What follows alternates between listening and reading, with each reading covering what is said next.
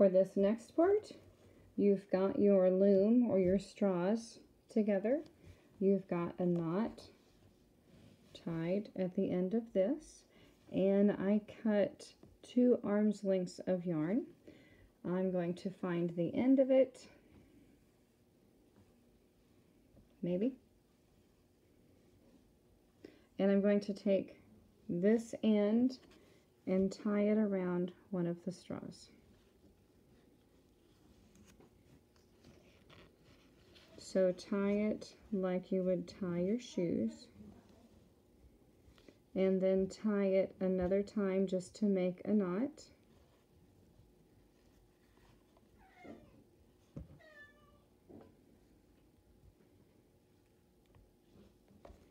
So there, I've got it knotted, and I am going to hang on to it with one hand, and I am going to start going under, over, going around, under, over, and around. I'm going to continue this step until I get enough on it, and then I'm going to slide it down.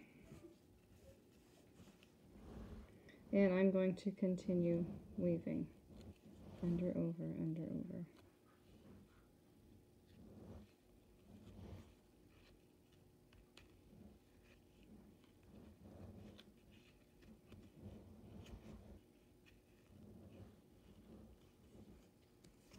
When you run out of yarn, when you get to the end of your yarn, you just take whatever your end is, tie on another 2 arms lengths of yarn, and just keep weaving around your straw.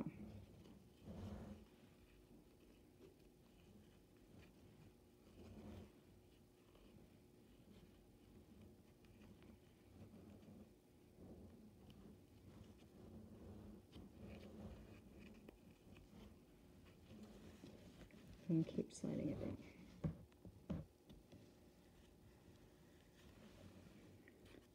Like that. Eventually you will come to the end and you will have to take off this tape and slide this yarn down on this, and you're going to keep sliding it down until you make whatever size bracelet that you want. So that is how you make a straw weaving.